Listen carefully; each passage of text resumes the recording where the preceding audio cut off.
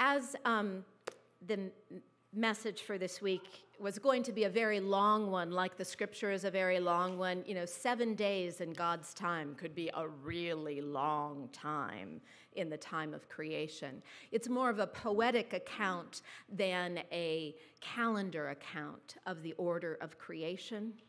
And sometimes things that we think are going to happen quickly take a long time to happen. But it is important to see that the happening is still happening underneath. That just because we can't see growth doesn't mean it's not happening. When I came home from conference, there was a beautiful hanging plant on my porch given to me by a friend, except it wasn't quite as beautiful. I'd only been away for 3 days, but those 3 days had been beautiful sunny days, and no one had watered that plant for all 3 days, and all of it looked sort of like this. And so I watered it, and a couple of hours later, I watered it a little more, because the first time I watered it, most of the water just, it was so dry, it just came out the bottom anyways. It didn't even stay there to water the plant. And I watered it a little more, and a couple hours later, I watered it a little more.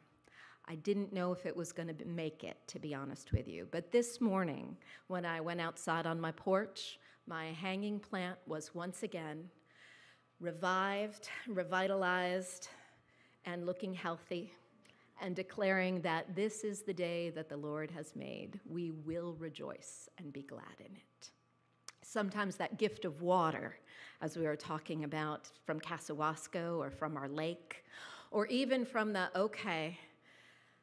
I have a little sign next to my bedside table, so after I brush my teeth and I'm ready to go to bed, it says, "Sometimes courage doesn't roar. Sometimes it's that still small voice at the end of the day saying, I will try again tomorrow." This is the day that the Lord has made. We who are here have been revived by that water, and we will rejoice and be glad in it. This is the last Sunday that I get to say anything before our confirmands have to make their decision on whether or not to publicly declare their faith in Jesus Christ and decide to unite with this body of faith and community of practice here at Lansing United. We have 9 confirmands this year. Several of them have not been baptized, have not experienced that living water of Christ. And yet, even in that baptismal service, we say this is an outward and visible sign of the inward and spiritual grace that God gives. Just because you haven't been baptized yet doesn't mean that God isn't already active in your life. And they told us at conference that we shouldn't use words like prevenient grace in our sermons, so I won't say anything about that. But God is already active. And I am excited for the ways that God is active through the young people, and you will hear their faith stories, or just a teeny tiny bit of it next week. And then the week after that, you'll have a chance to hear from some of our graduating high school seniors and hear a little bit about how this church family has been important on their journey of faith. And I'm excited about that as well. So I promised this would be really short, but I have to preach just a little bit. So will you pray with me? Lord, may the words of my mouth and the thoughts and meditations of all of our hearts, those who agree with me and those who find these words hard to hear, may they all be acceptable in your sight. For you are our one God, our triune God, our rock and our redeemer, our sustainer, the one who parts the waters and leads us through even when waters are choppy.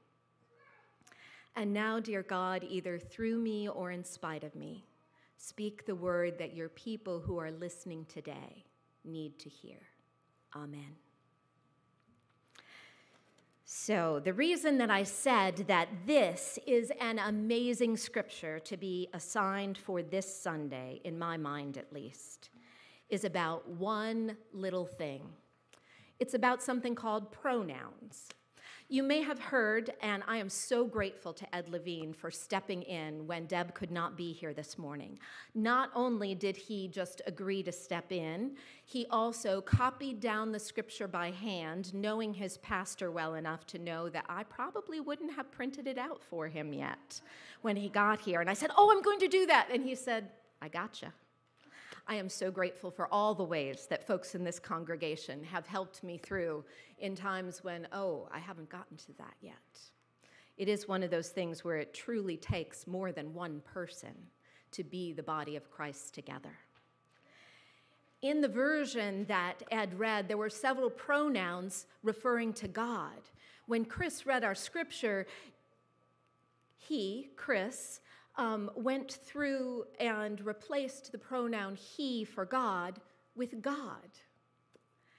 If we were to do that in the scripture that Ed read and replace God, wherever it said he, there would still be a couple places where God had a pronoun. The pronoun that's there is in the verse where God talks about making human beings. It says, "Let us make human beings in our image. Male and female, let us make them."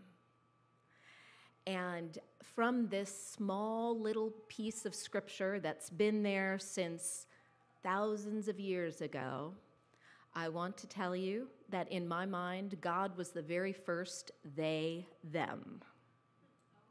That God is bigger than just one thing. The God that you know, I am not trying to take away from you in any sense of the word. I want you to know that that God is even bigger than you think. No matter how long you've known that God, there are still sides of that God that you have not yet experienced. And there are still places in your life where God wants to be there with you. And so I have some stickers this morning, and I think that our ushers have a reverse offering. You don't have to take one. If it makes you uncomfortable, you don't need it. But it does say, God, the original they, them. And it's a holographic sticker, one of those that, you're not sure exactly where it is when you look at it because it's a hologram. But those are going to be passed around in the offering plates. And if you would like one, you're welcome to one. If you would prefer not to have one, you are welcome to not have one. And God is okay with that, and I am okay with that. But I wanted to make them available to those of you who might want to have one.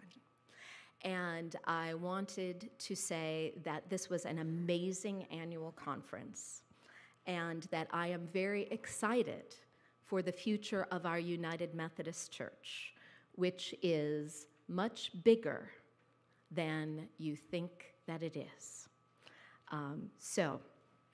With that, I'm going to invite Sandy Dimitri to come forward and report on annual conference.